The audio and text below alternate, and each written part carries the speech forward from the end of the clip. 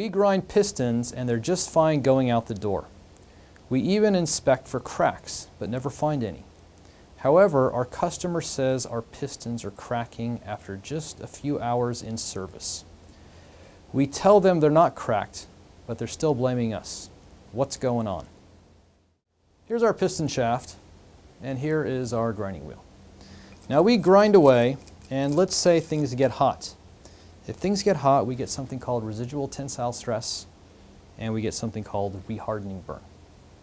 Surface is metallurgically damaged, but doesn't have any cracks. It just means it's burned. Burned from residual tensile stresses and burned from a change in the microstructure. Past the austenitizing temperature, you get untempered martensite. It's hard and brittle. No cracks.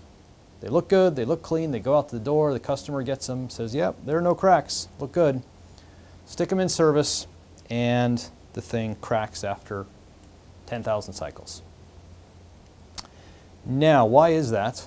Some guys named Field and Calls back in 1985 did some tests. They took a shaft, they ground it gently, they took another one, ground it pretty hard, and this is what they found. If you're familiar with this type of curve, basically it's how many cycles are we going to go till failure based on how much stress we apply to this guy. Okay?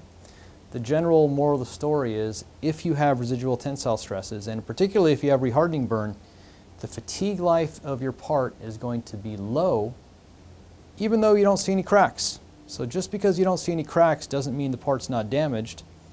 And when this guy goes into service, if you do have residual stress and rehardening burn, he's going to have a lower fatigue life. You need to check for these things. You need to check for residual stresses. You need to check for rehardening burn if that is an issue for a reduction in fatigue life.